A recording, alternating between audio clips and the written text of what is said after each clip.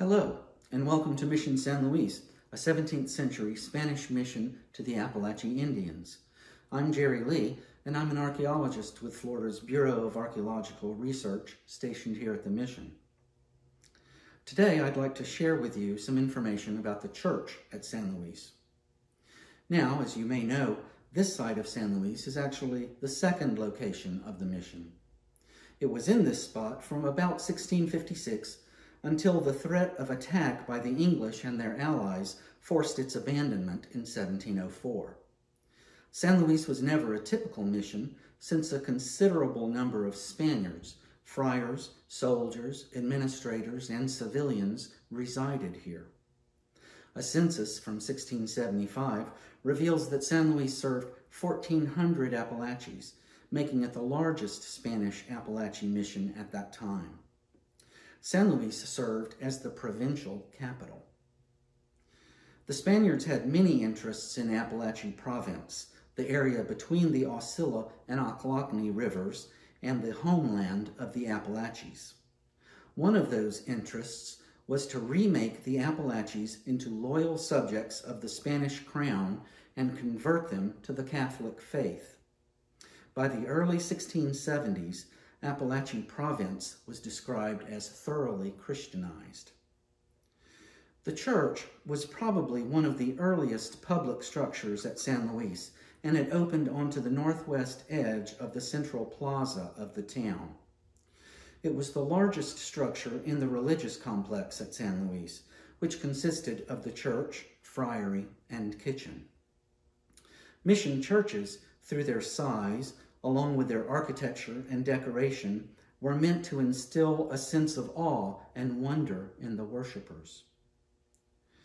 The church was built by the Apalachees, who by that time were skilled in construction. The Bishop of Cuba, who visited the mission provinces in the 1670s, related that the mission Indians in general were great carpenters, as is evidenced by the construction of their wooden churches, which are large and painstakingly wrought. San Luis Church certainly filled the bill on that statement. It was a mostly wooden structure, and it was very large.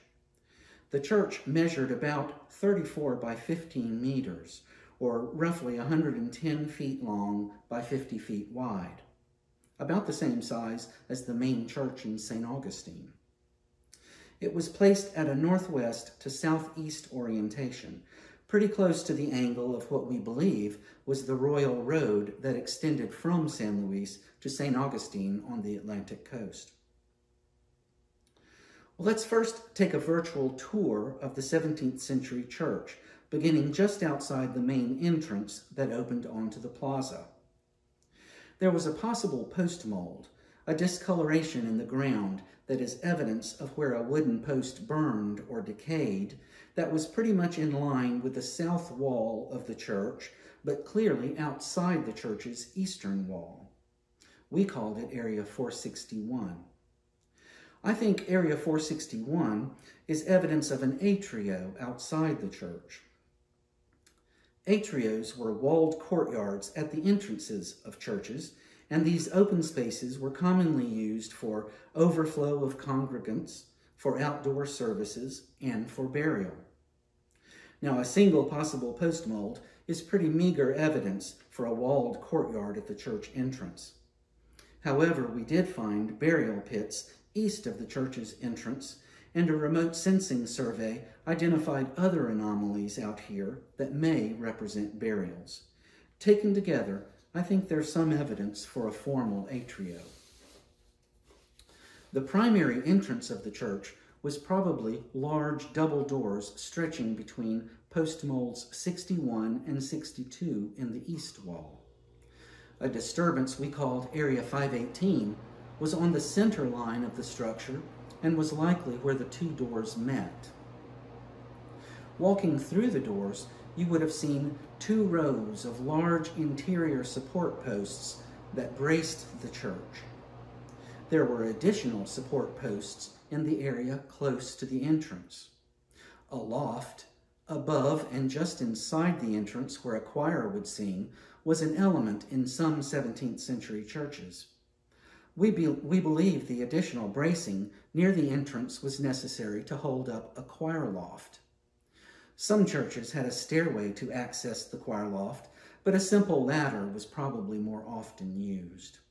If there was a stairway in San Luis Church, we didn't excavate in the right place to see it.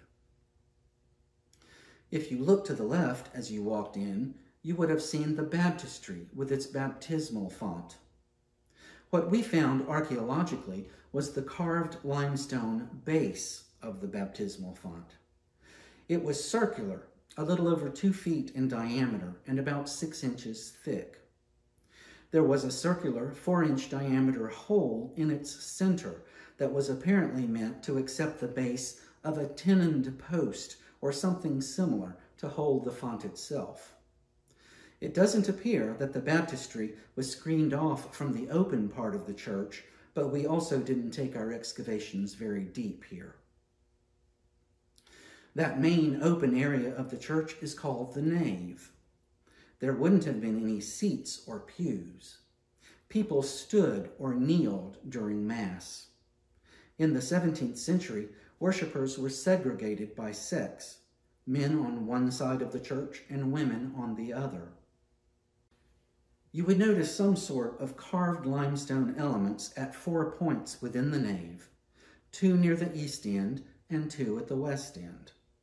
We recovered blocks and fragments of limestone in and near post molds 30 and 13 at the west end of the nave and in post mold 64 at the east end of the nave. The 4th point was not excavated, but when the church was reconstructed, a block of limestone was encountered where we believe another of the major supports was positioned. We call that block feature 97. None of the limestone was preserved very well. It was all fragmented, very soft and weathered. It was definitely formed into decorative elements. Tool marks could be recognized on some of the fragments, and at least some of them were painted red. As in most mission churches, the nave of San Luis Church was also used as a cemetery. Based on the fraction of the nave that we excavated to undisturbed soil beneath the burials, the burial population is estimated at 700 to 900 individuals, and I believe it would certainly be at the higher end of those numbers. These were Christian burials, supine on the back with hands clasped at the chest. There was evidence that burials at the west end of the nave were treated differently than those in the greater part of the nave. There were 7 burials in coffins, pretty unusual for mission cemeteries, and all 7 were located at the west end of the nave. Why would that be? Well, among Catholics of that time, the preferred burial location was close to the church's altar.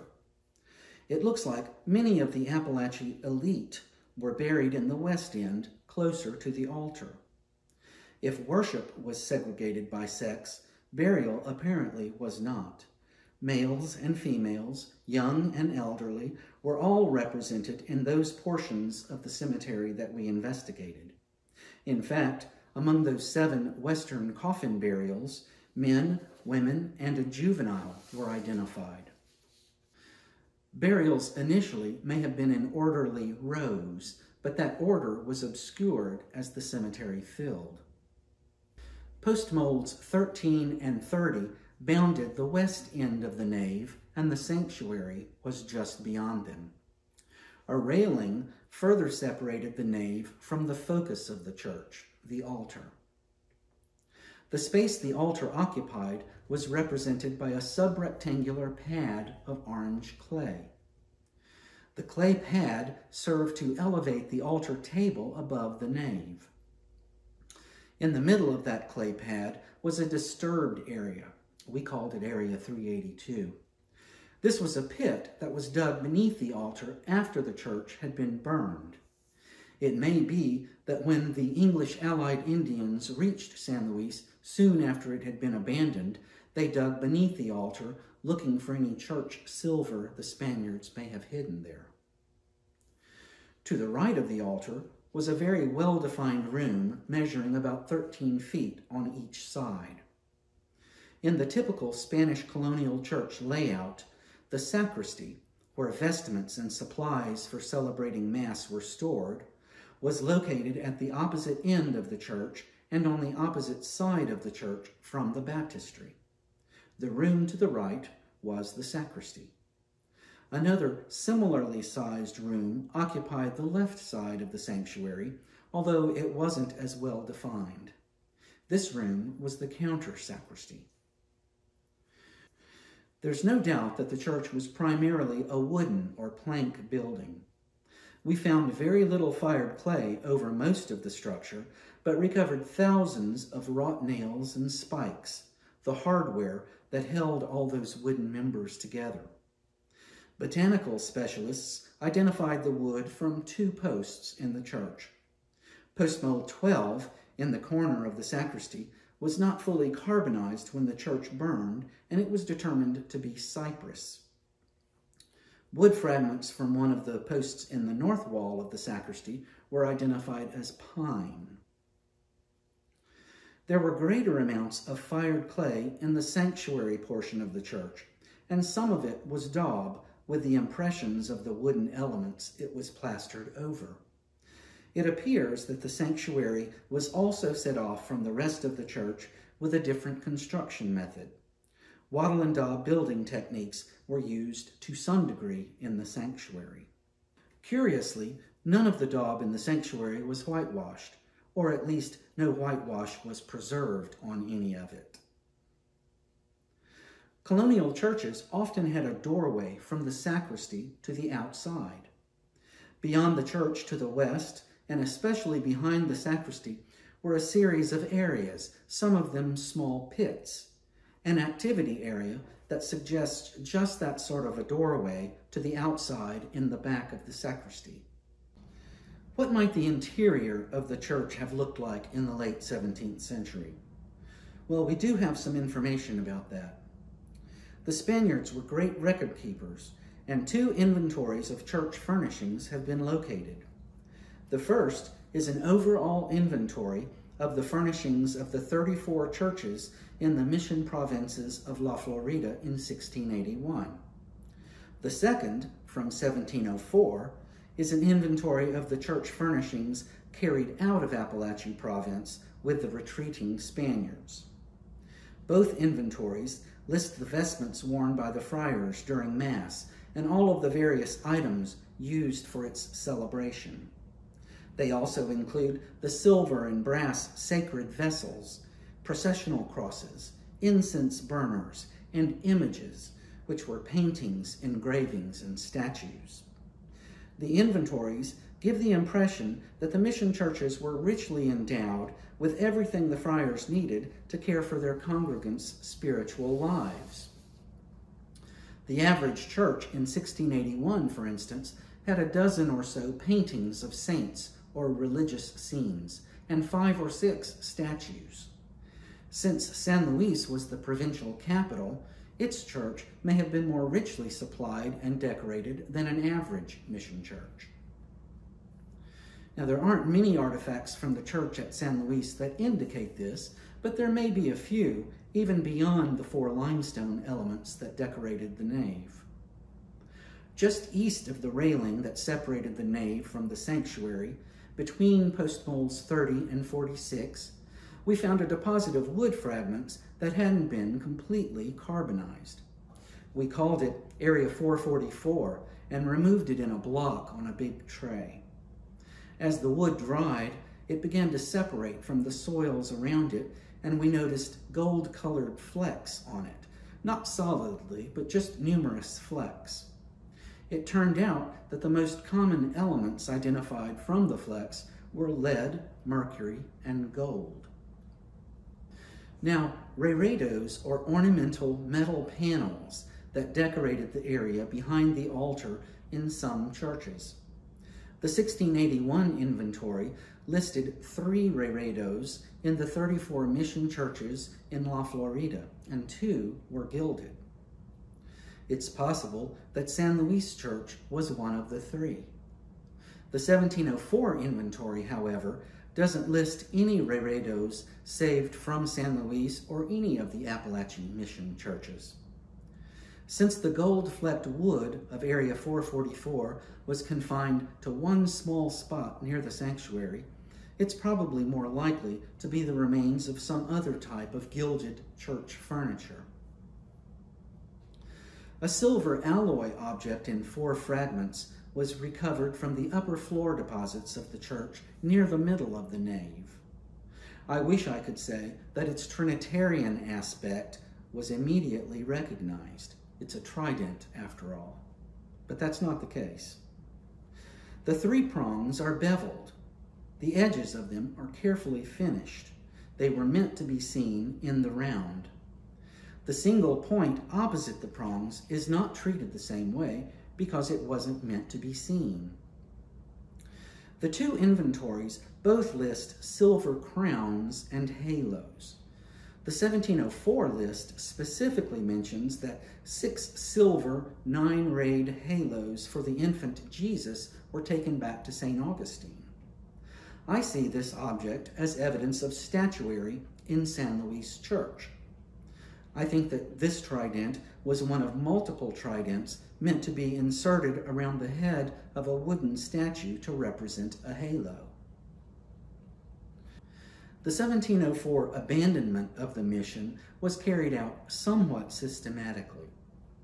Church furnishings from San Luis Church and a few other remaining mission churches were loaded onto carts, horses, and Indians' backs to be carried to St. Augustine. The Spanish officer who was in charge of the eastward retreat said that many other items and furnishings could have been saved had he had more horses and people to carry them. The materials they couldn't bring out were burned, except for the large mission bells, which were buried. So what else did we find in the church? One thing that really stands out is the number of fragments of olive jar. Olive jars were larger imported ceramic vessels that were used for storage and transport. We counted over 13,000 fragments from the church excavations, a little over 200 from the nave, about 9,400 from the sanctuary, and about 3,500 from the units outside the church, and most of these came from the units just west of the church. Both the sacramental wine and the olive oil used in the church would have been stored in olive jars. The greatest single concentration of olive jar fragments was in the disturbed area, Area 382, beneath where the altar stood. It held nearly 3,000 olive jar fragments. There was also a clear concentration of olive jar sherds within the sacristy, suggesting that wine and oils were stored here along with the vestments and other supplies. The higher numbers of olive jar increased the percentage of imported pottery in the church to nearly 3/4 of the overall ceramic assemblage, a higher percentage than any other structural context at San Luis thus far. One type of Apalachee pottery was also found in a very neat pattern. You may be aware that at San Luis, along with their traditional native pottery, Apalachee potters produced copies of European vessels for the Spaniards, like brimmed plates, pitchers, and cups. Archaeologists call these sherds copyware or colonoware. Apalachee potters also made colonoware candle holders, and we find a few fragments of them here and there, especially in the Spanish village. In the church, however, we identified nearly 300 fragments of colonoware candle holders, and all but 8 of them were found in the sanctuary or outside the church behind the sacristy. One small pit behind the sacristy held 70 or so fragments of the colonoware candle holders. They'd been broken during use in the church and had been swept up and discarded.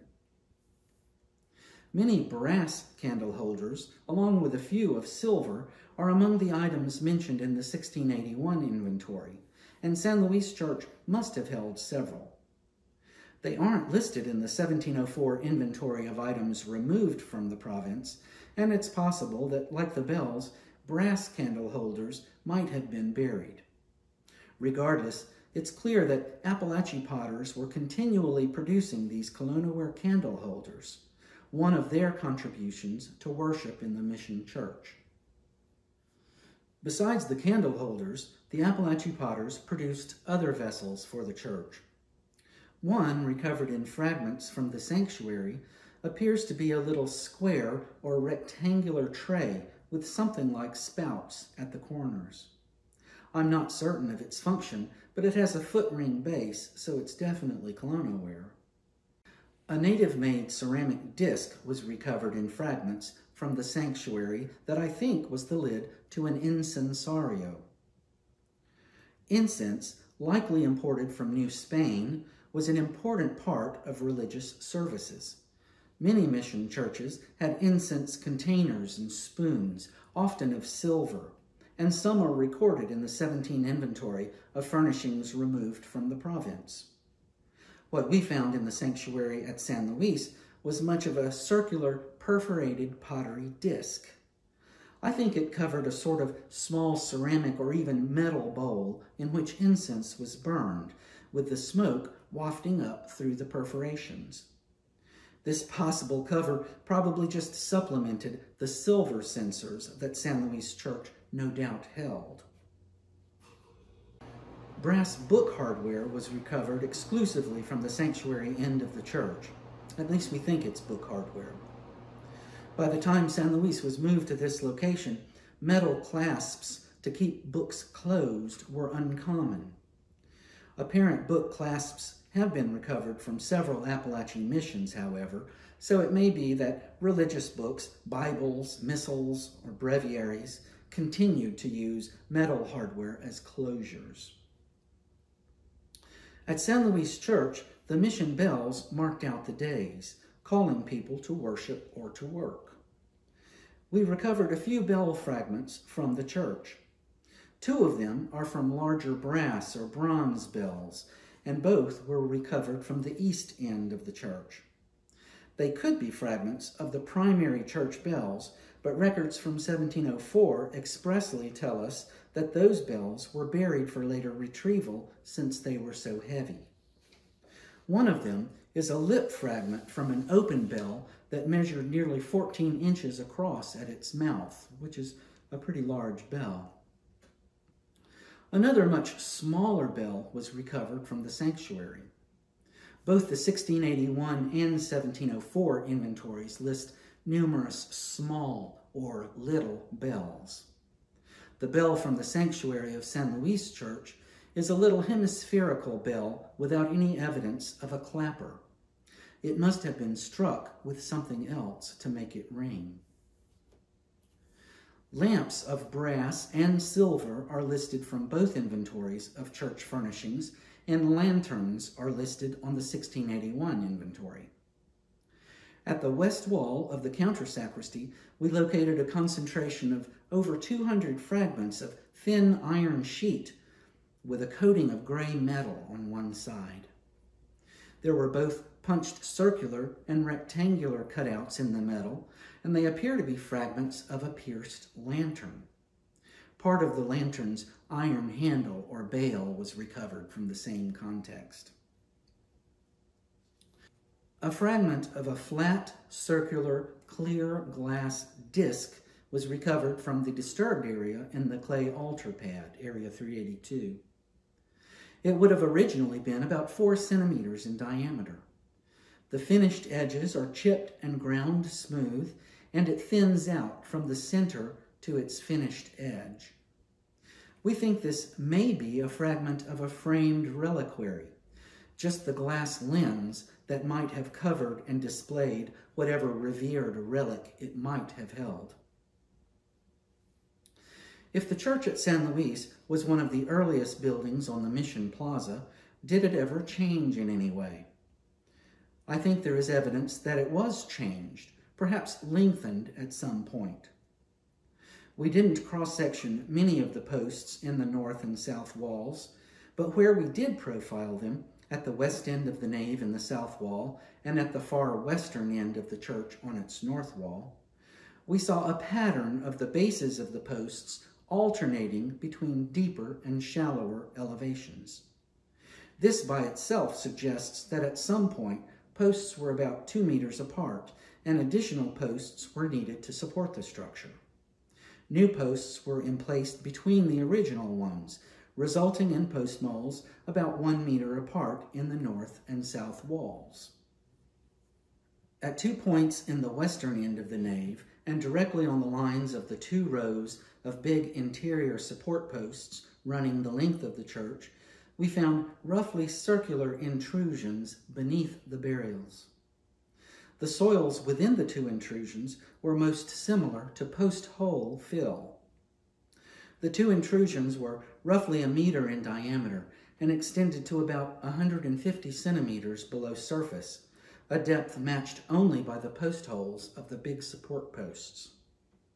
It looks like large posts within post holes were once in these 2 places, but the posts were removed at some point, and burials eventually filled in the areas where the posts once stood.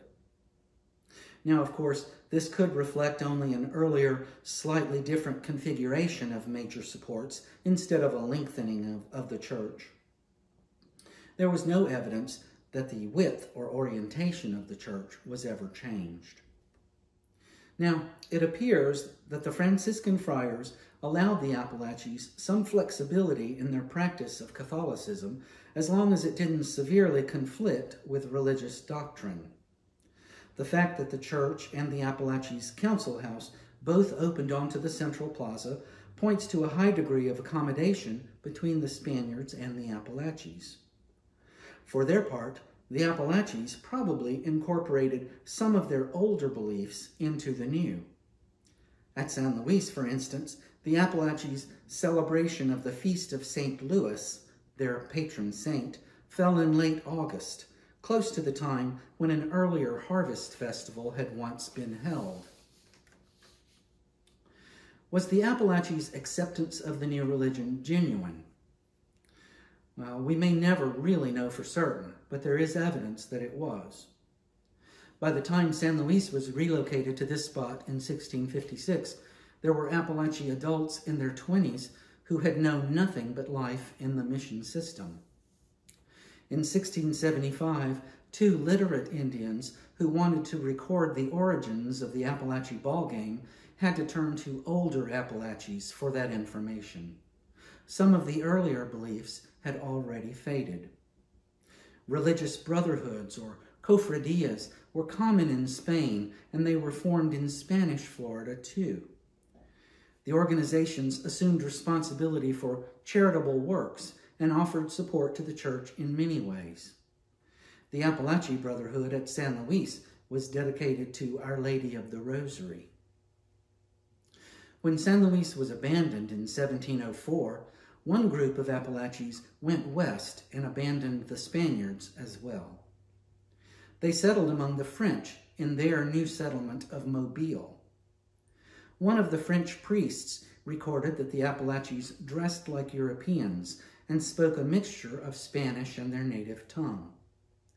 The priest said the Apalachees were constantly asking for religious sacraments, even though at first the Apalachees and the priest could barely understand each other. At one point, the Apalachees threatened to leave Mobile unless a friar was assigned to them. It's just amazing to think of an Apalachee choir singing the Mass in the 17th century, or of the baptisms, marriages, and funerals that took place within the mission church at San Luis. I hope you've enjoyed hearing about the church, and I thank you for listening.